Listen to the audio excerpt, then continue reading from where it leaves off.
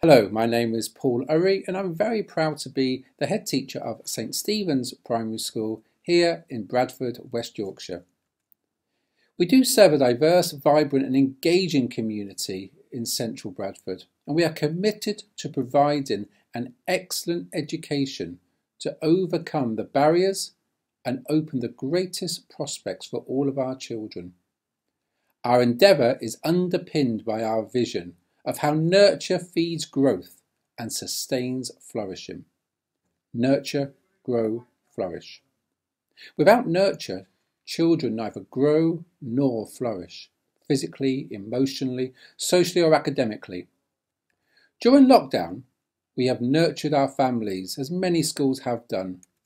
We've done it by our weekly phone calls and our home visits, by supportive, encouraging messages on our school social media platforms. We have sustained children's learning by providing paper-based learning packs, online activities and educational videos.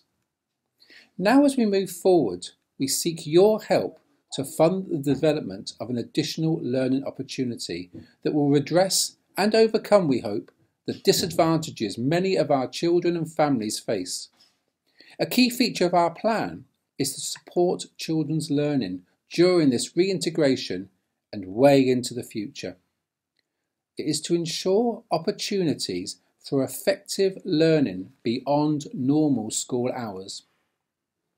The period of lockdown has shown very clearly that children need safe internet access at home if educational inequality is to be overcome. At St Stephen's, we have developed a strong staff team for teaching and learning, which includes specialist teachers in arts, music, drama, Spanish and computing. We have excellent staff expertise in maths and science and English, and for the support of children with additional needs. We want to use these skills of all of our staff and our children to develop our TV and radio station to support learning beyond the classroom. We will produce resources and make them available so they can be used by parents and carers anywhere to provide the nurture that helps children to grow and to flourish.